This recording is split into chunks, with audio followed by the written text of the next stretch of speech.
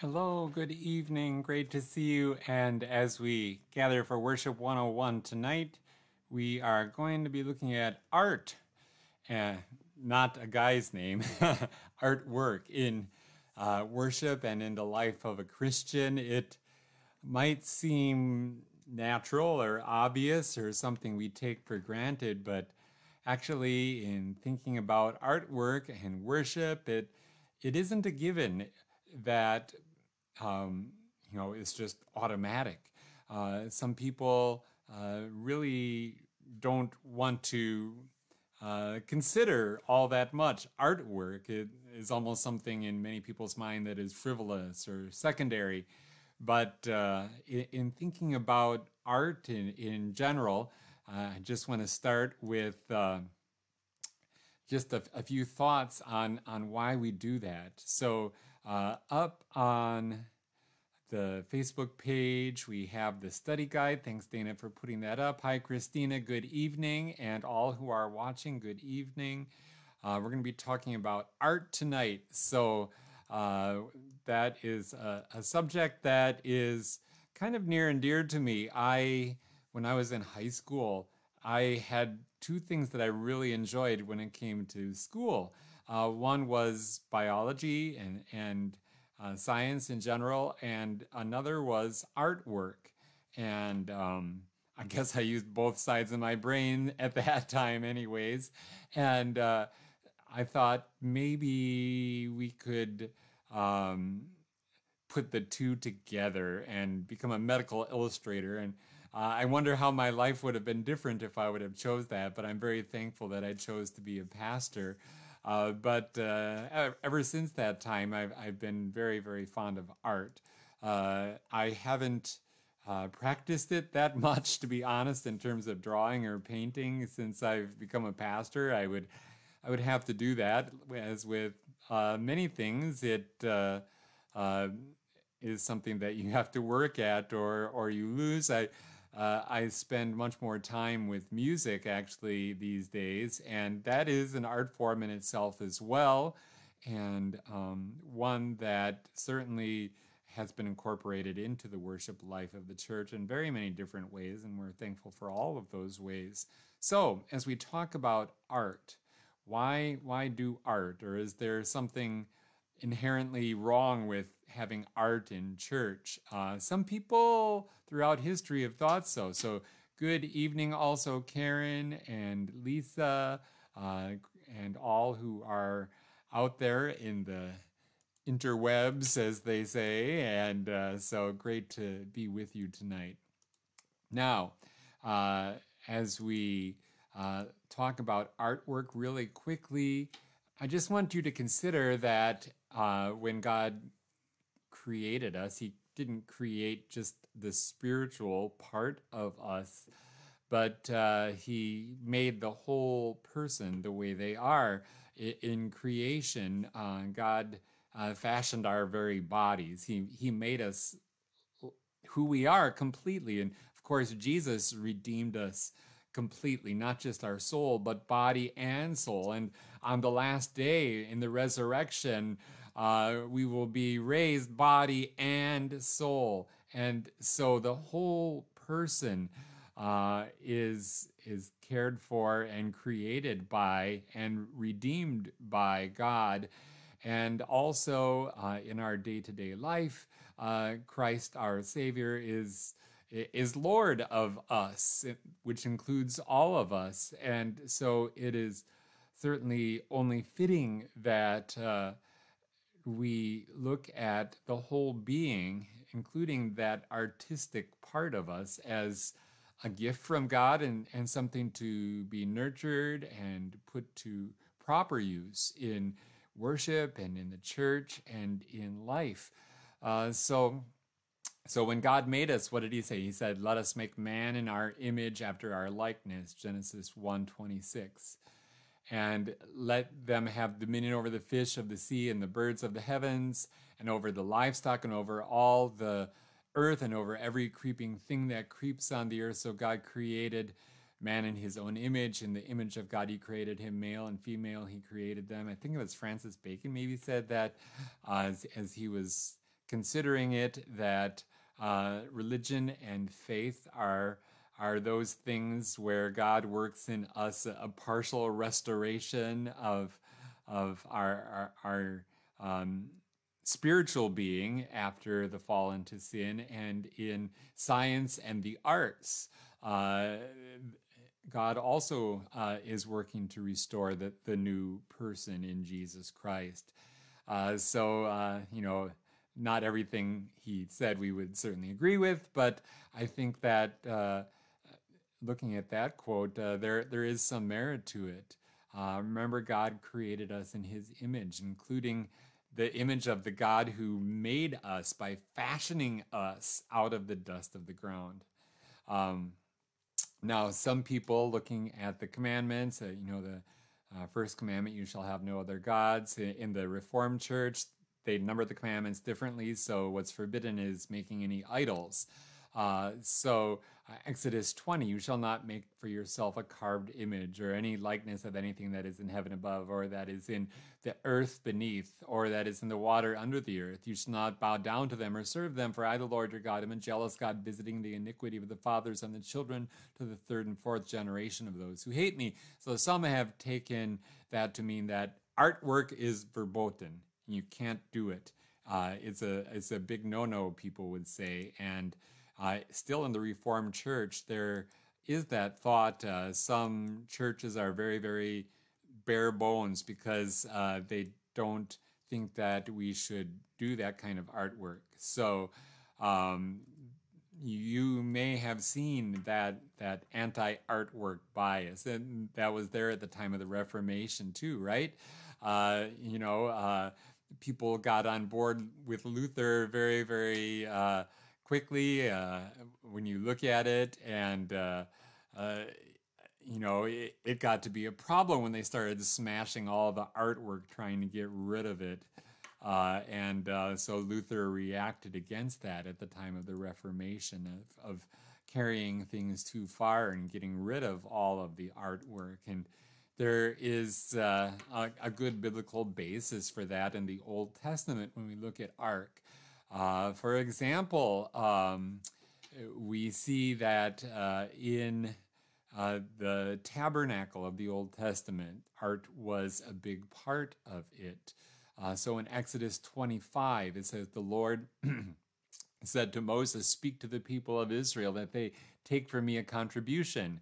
From every man, and this is amazing how it's put, from every man whose heart moves him, you shall receive the contribution from me. And this is the contribution that you shall receive from them: gold, silver, bronze, blue and purple and scarlet yarns, and fine twisted linen, goat's hair, tanned ram skins, goat skins, acacia wood, oil for the lamp, spices for the anointing oil, and for fragrant incense, onyx stones and stones for setting, for the ephod and for the breastpiece, and let them make me a sanctuary that I may dwell in their midst, exactly as I show you, God says, concerning the pattern of the tabernacle and all of its furniture, so shall you make it.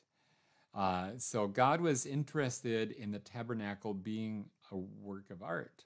For example, on the Ark of the Covenant, Exodus 25:18, and you shall make 2 cherubim of gold, of hammered work shall you make them on the 2 ends of the mercy seat. So these golden cherubim were, people had to figure out, well, how do I hammer out these figures of these angelic beings out of this hunk of gold? And it took working out and figuring out to do that. And that is, in essence, what art is all about. So looking at the whole counsel of Scripture and seeing this pattern in the Old Testament, God isn't saying that we should rid ourselves of all artwork, of any visual representations of anything.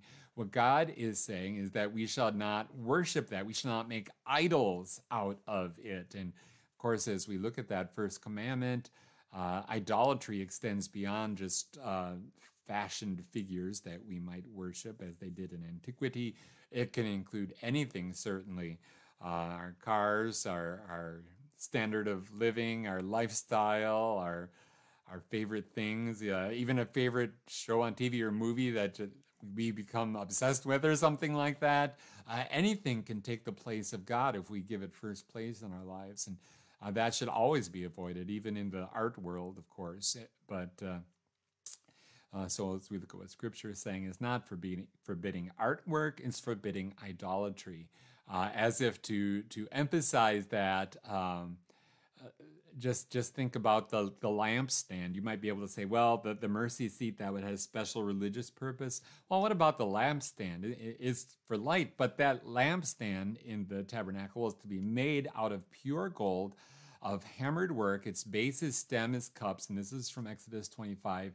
Its calyxes and its flowers shall be of one piece with it, and there shall be 6 branches going out of his side, 3 branches of the lampstand out of one side of it, and 3 branches of the lampstand out of the other side of it, 3 cups made like almond blossoms. Why do that? What theological statement is this? It is, perhaps you could discern some theological meaning to it there, but also a big part of it is just for beauty, for decoration, for artwork. If there's anything that should be adorned with artwork here, God designed the tabernacle in the Old Testament so to be. So again, on the priestly garments, the ephod, this is what it says in Exodus 28. On its hem you shall make pomegranates of blue and purple and scarlet yarns around its hem with bells of gold between them. Now, I don't know if you've ever seen a pomegranate. It might be purple or scarlet. Pomegranates are red, but definitely not blue. So here we have even an abstract, at least in terms of color, form of art. So artwork need not be photographic in nature, and indeed looking at photography is not just simply replicating a scene, but it is expressing that scene or person or whatever you're photographing artistically. So you look at it artistically as you even go about photography, which is perhaps in terms of artwork now one of my major expressions of it. But here you can see it even in the priestly garment. And so if you look at Exodus 37, you see this guy Bezalel. He made the Ark of acacia wood, followed God's design for it. He, intricately crafted it. He made the cherubim, and it describes that in Exodus 37, 1 through 8. So we do have definite biblical precedent very early on, in fact, for artwork. And so maybe we can just get that out of the way with some idea that there's something bad about artwork, that somehow, in our puritanical roots in the United States, we've gotten this idea that art is just secular or just maybe even not Christian, but there is a proper and a Christian use of art and a long history of it at that. So if you look at the study guide, we'll follow that more closely tonight, and I'll show you some things off of the study guide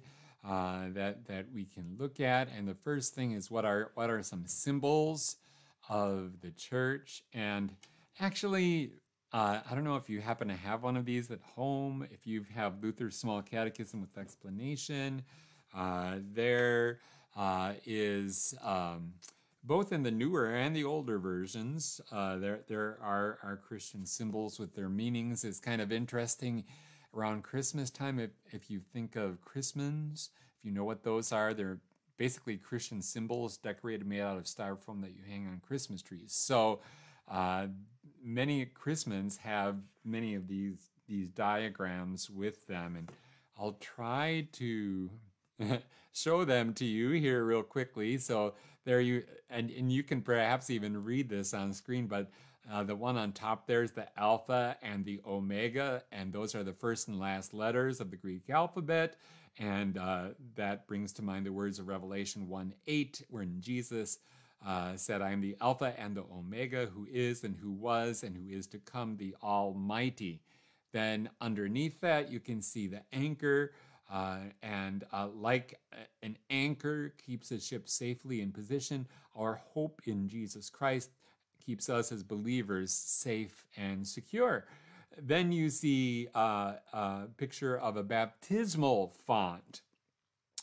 And on our study guide, that baptismal font also is spoken of too. And so if you know our baptismal font at church, it is a three-sided baptismal font. And so that those three sides, not surprisingly, bring to mind the Trinitarian statement that is spoken at baptism when we place God's name upon the person being baptized and say, I baptize you in the name of the Father and of the Son and of the Holy Spirit. So our three-sided baptismal font brings that to mind. There are many eight-sided baptismal fonts that are representative of Noah and his family and how God saved them through the waters of the flood. In the Lutheran service book, Baptismal Service, there is a section that talks at greater length about that. Through the sacrament of baptism, the Holy Spirit gives us God's gift of faith, forgiveness, and salvation. And these gifts are often displayed very prominently in the artwork of baptismal fonts, perhaps as you can see on ours with the shell and 3 drops of water also, and we'll talk more about that.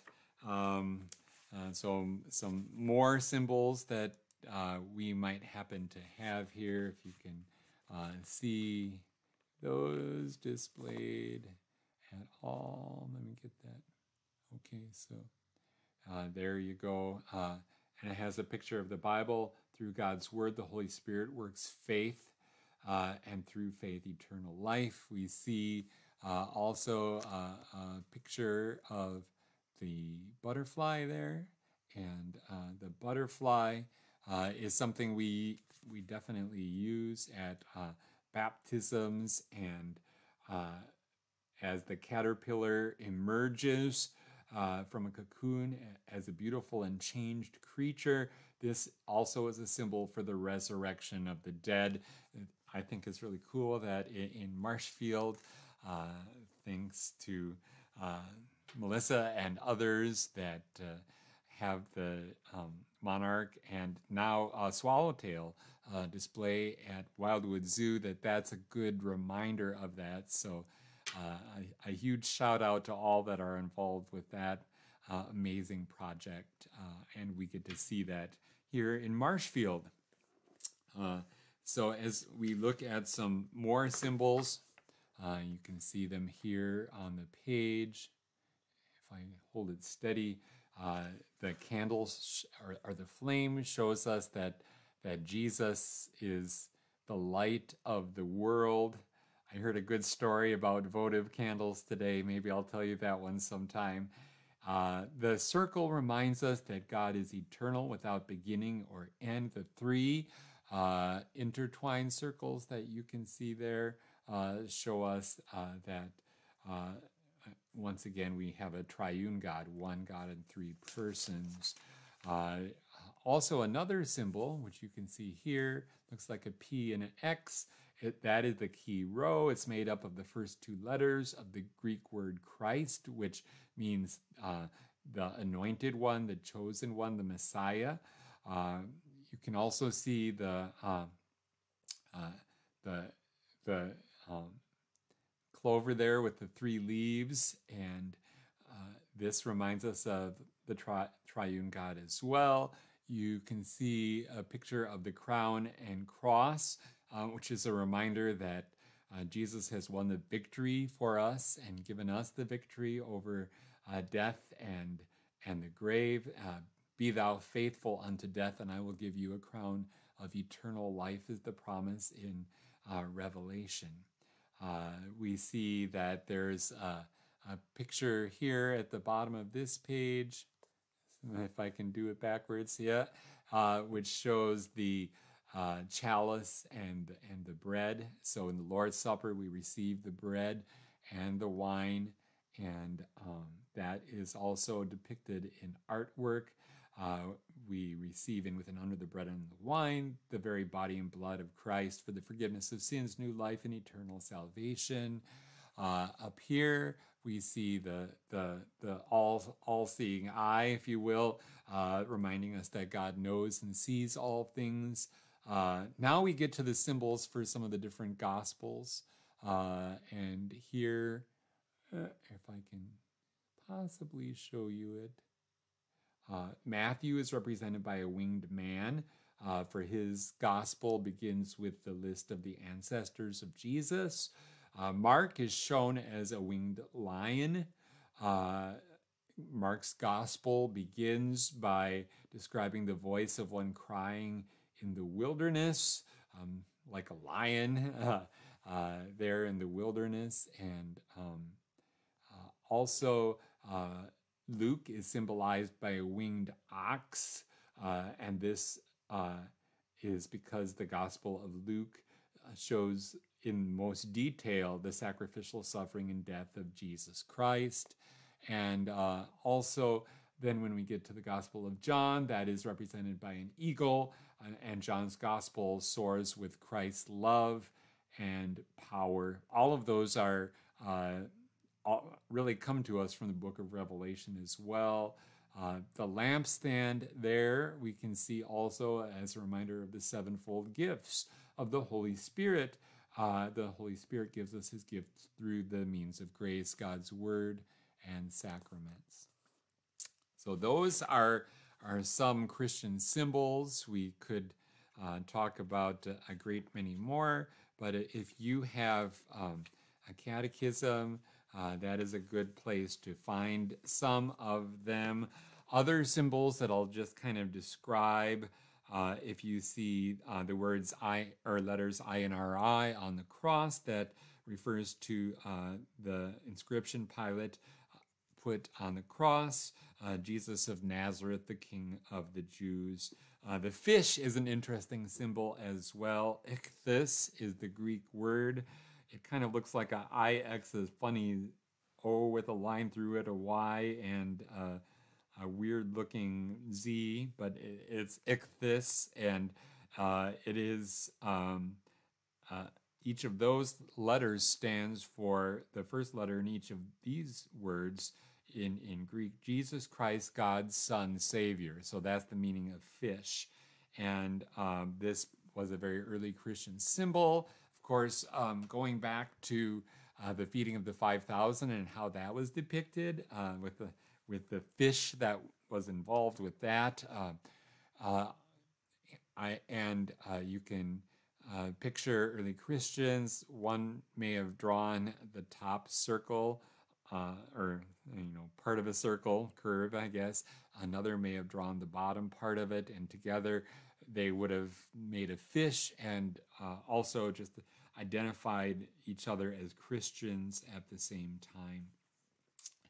And so that is, some symbols that we still have to this day of Christianity that have come down to us through the ages, different symbols with their different meanings. So some of those you can add to your repertoire of Christian symbols. So we talked about some of the symbols.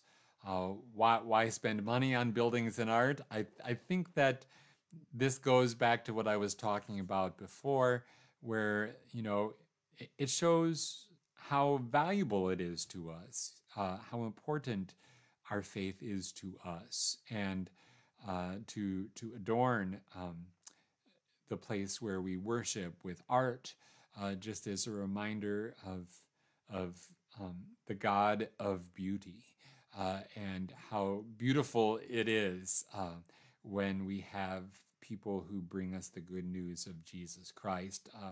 Why not express that also in our artwork? It's part of who we are, part of the way God made us, an expression, an outpouring of our faith, that we do this. As far as some history of church design and art, of course, we could, kind of working our way back, talk about cathedrals and how even they were shaped in the shape of a cross with a transept, as it's called. Our church was initially designed to be more of that shape than it currently is, which is kind of an interesting thing. But our church architecture is, striking, even to steeples with crosses on top. I can tell you when I go running sometimes in strange places and I'm covering the miles, it really is welcoming to see rising up from the horizon a steeple with a cross on top of it, and you're getting near a town, and it draws your gaze upward, and it in architecture language, if you will, it reminds us to keep our minds centered and focused on that which is noble, that which is honorable and praiseworthy and true, as we're reminded to do in Holy Scripture, and certainly directs our attention to the cross, even reminiscent of when Moses put the bronze serpent up on a pole, that the children of Israel would be spared from the venom of the snake, that their lives would be rescued. And that was even a foreshadowing of the crucifixion, a foreshadowing in art of the crucifixion of Jesus, where he died for the sins of the whole world, that we could be saved through him, and that all who look to him are saved. And so this is expressed even in the artwork of architecture. And one thing that, studying art history is not an easy thing, because when it comes to artwork, it's almost like the written word, right? How do you interpret what is being said? When you look at a piece of art, I may have a different idea about that than someone next to me in a art gallery looking at the same picture at the same time. And the one interesting thing about art is that the artist may have a description of it, and so as he or she describes their meaning in that artwork, you learn the original intent. But the amazing thing about art is that even the original intent of the art doesn't always fully express the meaning of that artwork to the viewer at the time. So bearing that in mind, the history of artwork, trying to interpret it, is a difficult study to get right. I have a really good book, but it's not an easy book, Understanding Early Christian Art here.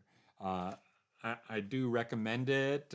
Some things you do have to take with a grain of salt, like many books. You don't just automatically say, yeah, that's right, without thinking about it in a way that, is that really true? For example, there are a lot of opinions about art, and you have to kind of weigh those opinions against each other. That being said, it's a very, very good book, and so the author, Robert Margaret Jensen, describes some of the features of early artwork. And one thing about early Christian artwork is that it was limited. There, especially in the first few centuries, there wasn't a lot of Christian art that we can access anymore, anyways. And that's another thing, is like a lot of art just didn't survive. We don't have it. There's a lot we don't know about art. But in looking at Christian art, that there are some limits on early Christian art to consider. One is that there is a time before which we really don't have any extant Christian art, so we can't definitively identify art as Christian art any earlier than the end of the 2nd or the beginning of the 3rd century, for example. Another thing is that there was a limited assortment of themes and motifs in early Christian art. So you had early Christian art that borrowed from the pagan religious world and used some of the just ways of expressing yourself artistically, but adapted them to the Christian's teaching. Then there were religiously neutral images, decorative motifs that they adopted and used them for Christian purposes. Then there were images that were drawn from, literally drawn from some of their favorite biblical stories. And lastly, there were portraits of Christ and the saints, and typically that last group came later on in time. Some of the favorite stories that they had and images that they had were images of the Good Shepherd, of Jonah, of Abraham, Isaac, and Noah, of Daniel, and of the baptism of Jesus. These were some of the things that were emphasized in Christian artwork, in the earliest centuries, before many other artwork as well. A lot of these come into us from the catacombs, the underground burial chambers. And so the one that you can see there above my hand is, if you look at it here, it's hard to get the right hand, but that is a picture of the Good Shepherd. And here on this side is a picture of Jonah being thrown into the water. And so those catacomb drawings were some of the earliest Christian artwork that we know about. If you think about it, those underground burial chambers would be good ways to preserve artwork. Perhaps that is one reason why we have so many of those. Another reason is pre-Constantine. Of course, Christianity itself was underground because it wasn't the official religion, and they underwent several different periods of persecution as well. Certainly they didn't have like public church buildings like we do now, where you can go in and say, oh, that's a public church, look at the walls, that's art, that's Christian art. We don't have that. What we have are these drawings on the walls in caves and catacombs in the early Christian church. And so that is where our knowledge about artwork comes from. There are just a few famous artworks, pieces of art that we have.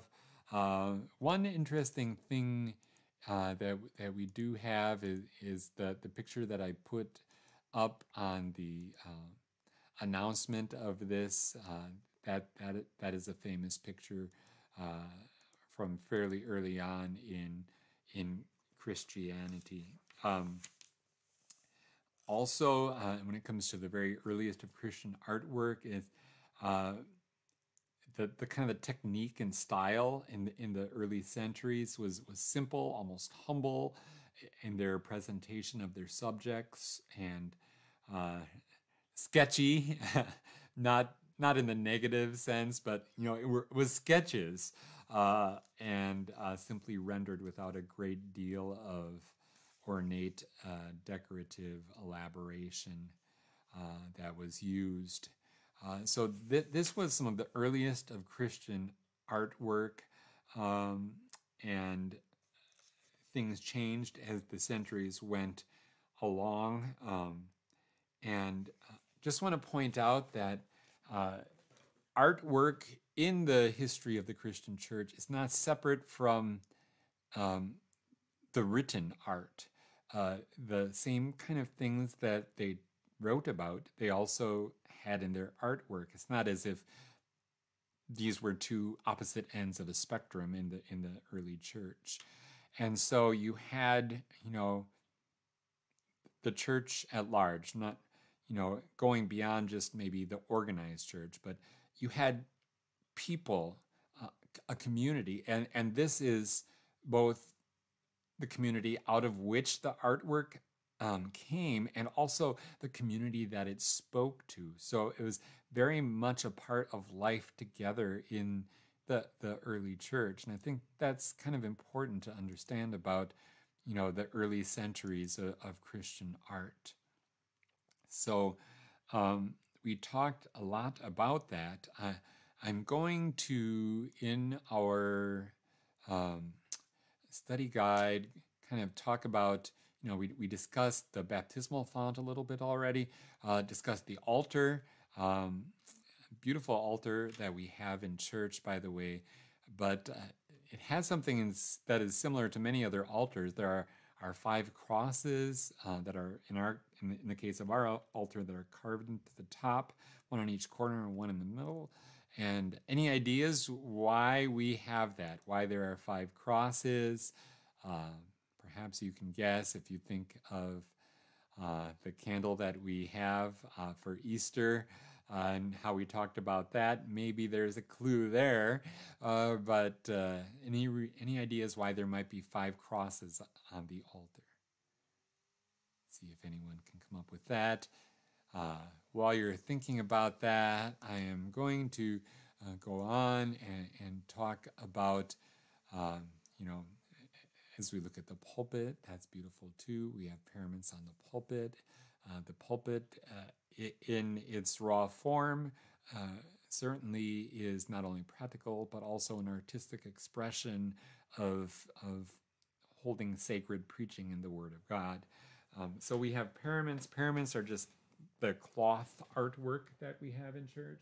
So I'll show you some of those things right now, and we'll work our way into some further discussion. So here on one of my stoles, which is the paraments that the pastors wear, you can see that it has the cross, again reminding us of the sacrifice of Jesus. Even perhaps we could see that the circle there reminding us of it's an eternal sacrifice, or that God gave his life on the cross. There's a lot of different ways you could interpret it. Even that the cross is something that is where a holy sacrifice took place as Jesus gave his life for us. And what you see is, bearing in mind that this is a red stole, a red parament. It is used in Pentecost, so you have flames, but yet the way that they're depicted there is reminiscent also of the drops of blood that flowed from Jesus' wounds on the cross. And so you have in the juxtaposition of the cross and the flames for Pentecost, the way that they're depicted, it tells a story. And that is also a characteristic of the earliest of Christian artwork, is that they took a lot of those familiar artistic elements that were just part of everyday life. And it just so happens that by and large, a lot of the artwork from those early centuries are from the area of Rome. And so they used, typical Roman artistic motifs, but the way that they put things together, it told the story of Christianity. So also here, if we look at another stole, we can see this one during Lent. You have a cross with the white garment there. So in the Lutheran Church, this is significant. A significant reminder of how Jesus was taken down from the cross and buried, and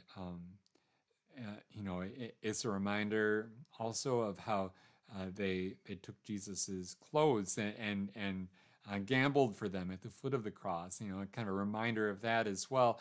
But the fact that the cross is empty, that Jesus isn't hanging on it, reminds us that Jesus isn't dead. He rose from the dead. He's alive. Hallelujah, right? And so the empty cross in the Lutheran Church is a powerful symbol in itself.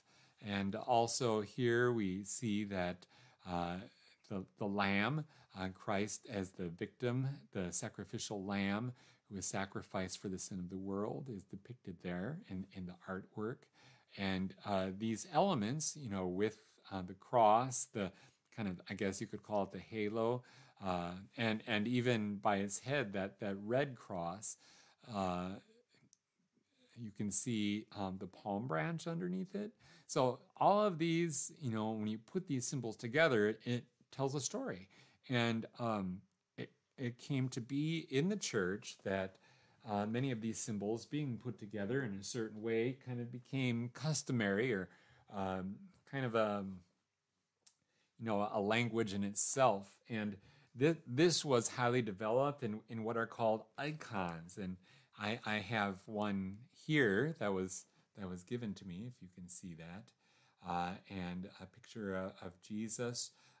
Just very stylistic elements of it that had to be drawn a certain way, and in the Eastern Orthodox Church, monks, etc., were trained to be able to produce these icons, and they almost view them in what we might term a sacramental way, as a kind of a way of, when you look at them and contemplate on their meaning, that is kind of almost a window into heaven, if you will. And there are different iconic icons, I guess you could say, that were used throughout the centuries. And so here you have in the Bible this passage from the high priestly prayer: "The glory you gave me, I have given to them, that they may be one just as we are one." And so all of these different elements, even the way that Jesus is depicted holding his hand, the color of the clothes he was wearing, all has meaning to it that you could memorize and learn and be part of your life of worship in a very different way than we're used to, but was it and still is a historic part of the Eastern Orthodox Church. So that is something that, just looking at history, you can see there. Want to point out in particular this stole. You can see the wheat on it.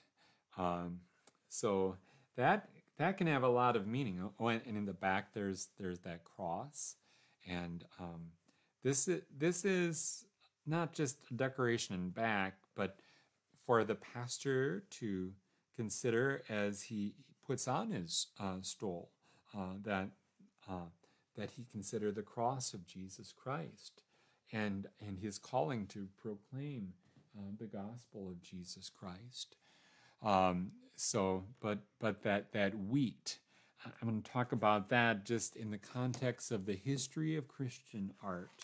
And I'm going to talk about that briefly if I can find where I have that here. So So in Christian art, in the Roman Empire, as I said, as we had, this emerging Christian art that was being used, one of the frequent symbols was the grapevine or the stalk of wheat, and I don't know how well you can see this, but there is a kind of a bas relief of a harvest scene with good shepherds and harvesting the grapes. This is from a 4th century sarcophagus, and much of that early Christian artwork, as I said, was having to do with graves, with burial, both in the catacombs and also in the sarcophagus, that ornate carved artistic coffin cover. And so I'm going to talk about just that theme of the vine and the wheat. So here's what the author of this book, Early Christian Art, says. Nearly countless other symbols appear in Christian art, including a variety of birds. I kind of like that because I enjoy nature photography, in particular birds, well, in particular warblers, but that's another story. Here, early Christians focused on peacocks and doves, actually. Animals, including deer and dolphins, and plants and trees, including palms and laurels. Among these symbols, however, she says, 2 in particular also appear as metaphors in the Gospels and have significant parallels in theological writings: grapevines and bunches of wheat. Grapevines arguably are one of the most popular decorative motifs in Roman art, and as such are also common in early Christian contexts. We also find these themes quite naturally associated with Dionysian themes in Roman art, etc., as well as iconographic traditions that may have directly influenced Christian imagery. In addition to these associations, however, harvesting motifs often served as allegories for the seasons, spring and autumn, along with the figures of small children picking olives or carrying flower garlands. So that was just a common Roman thing, right? But in Christian art, grapevines loaded with bunches of ripe fruit are common, also often being harvested by children. Wheat is slightly less popular, but often appears in Christian art harvested along with grapes. Bunches of wheat also appear in images of Adam and Eve, indicating the consequences of disobedience, backbreaking labor in the fields in order to produce food to eat. So wheat and grapes served many purposes, had a lot of different symbolic meanings, sometimes very different symbolic meanings. So she goes on to say, Christians no doubt appreciated the decorative qualities of these motifs and took them over from pagan art, but in time must have added new significance to the symbols. Jesus, after all, speaks of himself as the true vine and the bread of life. At the Last Supper, Jesus spoke of the wine as the fruit of the vine and the loaf as his body, promising to renew the banquet in the kingdom of heaven. Connecting the Christological symbol from John 15 with wine at the Last Supper, the text of the Didache, which is one of the very earliest Christian writings, speaks of the cup of wine as the holy vine of David. Clement of Alexandria also saw the grape as both a Christological and a Eucharistic allegory. A grape, because of its color, bruised for us in order to produce blood that when mingled with water brings salvation. So looking at the grape as a reminder of the sufferings of Jesus, and then how that also becomes wine, again brings to mind the sacrament of the altar. Subsequent commentators on the symbolism of the vine also saw it as a Eucharistic metaphor. The alternation of wheat, grapes, and pomegranates over the font in the baptistry of Dura Europos might have been intended to refer to the Eucharist following baptism. In addition to the sacramental signification, however, according to Jesus' allegory, the vine is Christ and its branches represent the apostles and by extension the church. This symbolism is also used by early Christian writers. Irenaeus cites Hosea 9:10, in which God finds Israel as new young grapes, imperfect but full of promise for a plentiful vintage. Um, she goes on to say, as all these texts, and so she cites other church fathers, make clear, the symbolism of the vine as the church is complete only in light of the harvest. In the Gospel of John, Jesus says that those branches that do not produce fruit will be gathered up and thrown into the fire. This threat is echoed in other Gospel texts, such as the parable of the wheat and the weeds, in which the coming of the kingdom is compared to the gathering of the wheat and the burning of the weeds. Because the motifs themselves show the harvest, we cannot overlook the significance of these texts.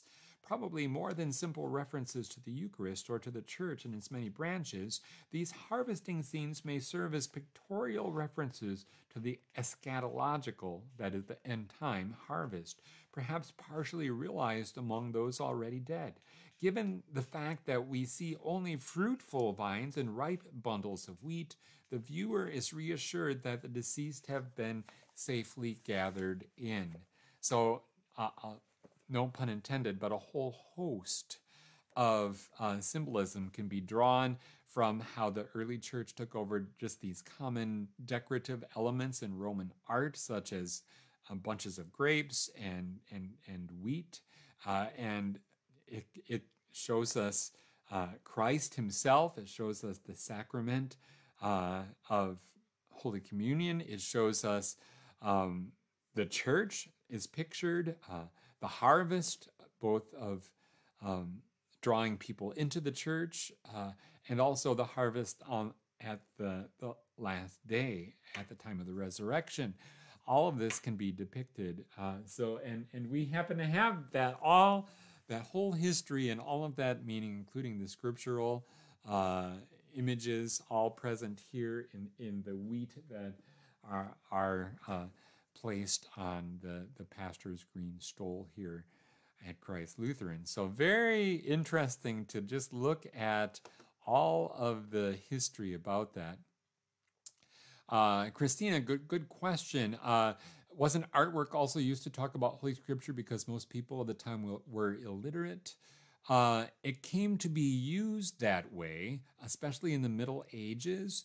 But in speaking about this period in the earliest centuries of the Christian church, it was not just to be a storybook, but it was an honest artistic expression. It didn't replace writing. It was side by side with the writing of the early church.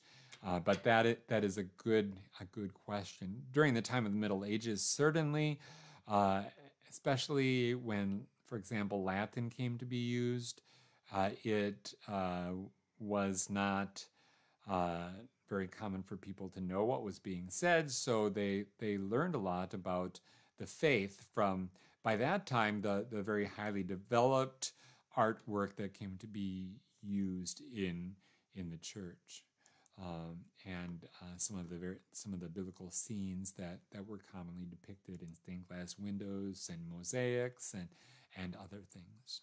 So I've been talking a lot, but I do want to move on to some goodies that I have for you, I guess you could say, talking about some of the beautiful art that we have at Christ Lutheran. We have our stained glass windows, and here, as you look at that, this is the top center of our stained glass windows behind the altar of our church. We have a depiction of God with that circle that we talked about, and certainly also reminiscent of the sun, and you can also see the cross depicted there if you look carefully, I believe. You can see flowing from God, the Holy Spirit, if you will, as well depicted. You can see God's power displayed. Just a few other highlights. Here you can see on top some of those bunches of grapes that we were talking about, as well as the circle of the wafer, the bread there depicted, also with a cross motif on it, closer picture of the grape, and also depiction of the wheat above it. Here also, if you look at the stained glass window, and maybe when you come to church, you can pick some of these things out. You can see that we have the shell used for baptism, the water droplets that fall from that. Also a depiction of Holy Scripture as a book here, and here for the Old Testament as a scroll. If you look carefully, maybe you can make that out. And also in our stained glass windows, it flows right into showing how God's word goes out into the world. And so you can see the globe here. And a village, actually. I don't know if you ever noticed that, but there's a village where, again, the word of God reaches every corner of the world and all of the villages. And you can even see the people all gathered about praising God. Rejoicing, it's a festive scene that we have. And so here we have a reminder of the time of the Reformation. Artwork was a big thing. This is the Gotha altar. And we have some Reformation era imagery on 14 hinged wings and a stationary center panel. 157 panels altogether, with scenes from creation and scenes from the life of Christ. So that is a remarkable piece of artwork in itself, in looking at that.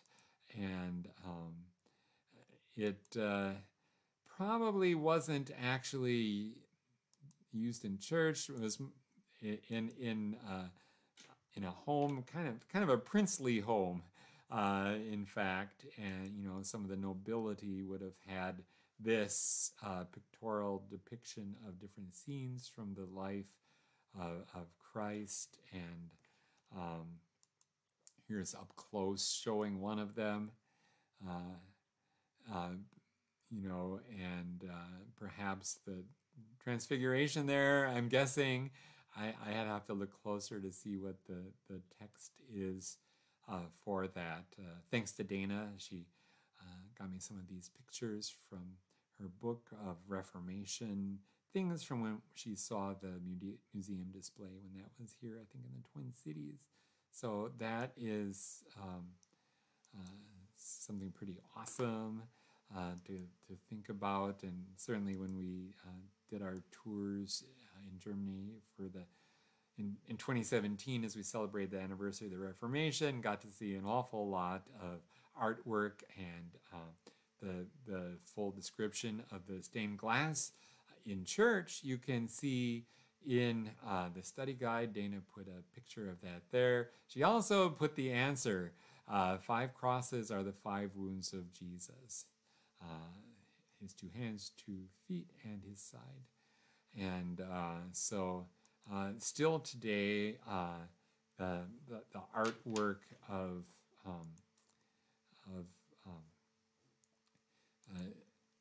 the church, even though many people know how to read, that there is something added to that by Christian artwork that enhances, if you will, the written word and depicts it in such a way that it adds meaning to it. So just in case you don't have the study guide handy, I'll go through that real quick. The architect of our church, Lawrence Monberg, this is what he says: not only members of Christ Lutheran, but people in the community have watched with interest the building of Christ Lutheran Church since the start of construction in late summer of 1968. I was I was a little over 1 year old, I think, at that time. And now see it completed and dedicated on this 2nd day of November, 1969. Christ Lutheran chose for its new facilities a site in the southwest section of the city where it could erect its new building in a spacious setting and also allow for generous parking facilities for its members and visitors. So the space around the church is part of the artwork. Very interesting to provide both an easy entrance and exit. The church building has two main entrances, both leading to a large oak-paneled narthex, which can be used for many purposes, but especially for Christian fellowship between and after the services, a vital element in church life today. By the way, that is something that has only been added to in modern church architecture, that the narthex has grown in size and functionality and in the way that it's done. To the left and right of each entrance, rooms are provided for the Sunday school and other meetings. That's that transept, kind of the idea of it being in the shape of a cross, right? One of these will be used as a lounge area. Things have changed since then, of course. Going from the wood and glass enclosed narthex, we enter the lofty nave of the church, which immediately envelops the worshiper in reverence and sanctity. Architecturally, the church was conceived using simple geometric forms that lend themselves to contemporary construction techniques. Laminated wood arched from the principal structural elements, which rise in ascending order from a low point at the narthex to the soaring height of the chancel area. So, going into the church, it's like your world is being expanded as you contemplate the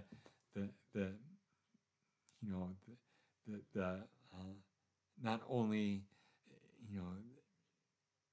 the doctrinal content of Scripture, but just how God goes far beyond any mere human limitations, right? And your life is made new in ways that you never would have imagined. So your world is expanded in worship, and that's depicted architecturally. The importance of the sanctuary and chancel is the principal architectural element, and emphasis is given in all scales. Horizontally as the base of the arches increase in width, vertically as the arches ascend, and in volume as a combination of the two. Theologically, it is the sinner coming to the presence of his Lord and Redeemer and joining in praise of him who loved us. So he goes on there and talks more about the structure.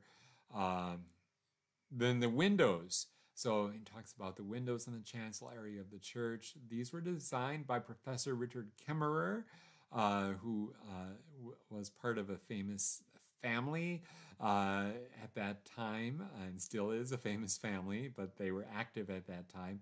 He was an artist at Valparaiso University. The windows were fabricated under the direction of Professor Kemmerer by the Conway Universal Studios of Glass in Winona, Minnesota. The artist's own description of the windows follows. In designing and fabricating these windows, I thought of the people at worship and a motif appropriate to the design of the building. What I have done is simply an illustration of the doxology in our Lutheran hymnal, Praise God, from whom all blessings flow. So everything flowing from that central image of the circle, the golden circle with a cross above, and it just flows from that. Praise him, all creatures here below. Praise him above, ye heavenly hosts, with the angels depicted. Praise Father, Son, and Holy Ghost, with the Trinity depicted. This is one of the 6 great hymns of the church. We have across the top the symbol of the Trinity, he says. On the right side, we have a book with open pages, and on the left side, we have a scroll from the Old Testament. Beneath that, on both sides, we have all creatures here below. On the left side, we have the sun and rain, growing trees, houses, in fact, even factories with smoke coming out. Obviously very, very abstract. On the right side, we have the crescent moon and stars. So you have night and day, sunshine and rain, the whole world in a geodesic globe. Beneath it, representative of all people on earth, are the colors of men, black, red, yellow, white, and brown. In fact, there's a little pagoda shape on the right side, and beneath that of family, people, father, mother, son, and daughter. In other words, the window is the faith life of the Christian church on earth, and one overarching act of praise, etc. In fact, you have also represented in those stained glass windows on the side, which is interesting when our addition was put on, because that was covered up and the sun couldn't shine in. We had lights put in. If you go down the hallway by the pastor's offices, you can see panels on the side there. They open up, and that's where the lights are that provide light for the windows on that side. So you can see the story that they tell. It is a picture of, you could say, the seasons of the year. Or I like to think of it as the seasons of life, bright, vibrant colors in one corner. And as you go around, the colors start to fade and become gray. So it's a reminder that the church is for us from cradle to grave. And for me, this goes back to, the days when I was a vicar. And I remember very vividly at the beginning of each school year, the Pastor Zender would preach a sermon from cradle to grave. And that very thought is depicted in our stained glass windows that go around the side of the church as well. It's a sermon every time you walk into the church, provided by art. So that is a little bit about art. I went a little bit over. My apologies, but hopefully it was good, because I just touched the surface of all of the artwork. Well, I didn't literally touch. Never mind. But anyways, it's good to think about that and all of the ways that God has made us, which He made us this way so that we could praise Him, right? Even in the form, or perhaps especially in the form of artwork. And so that brings us to the end. Let's have our final prayer. We pray, Heavenly Father, we thank you for how you have so wondrously and fearfully made us as we are, to be able to express ourselves not only in the written word, but also through other forms of art, even artwork that we did not describe. We could think of the kind of art also where of liturgical dance, or of our puppet ministry at Christ Lutheran Church, and all of the ways that they express themselves through both the puppet ministry and the dowel rods.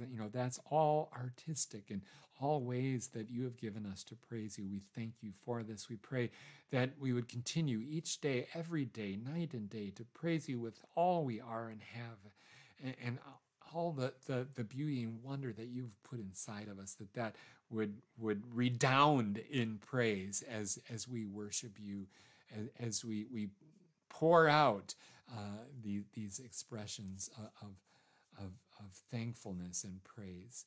And we pray this all in Jesus' name. Amen. All right, so God's peace, blessings to you. I pray you all have a wonderful and a beautiful evening. We will see you soon. Take care. God bless.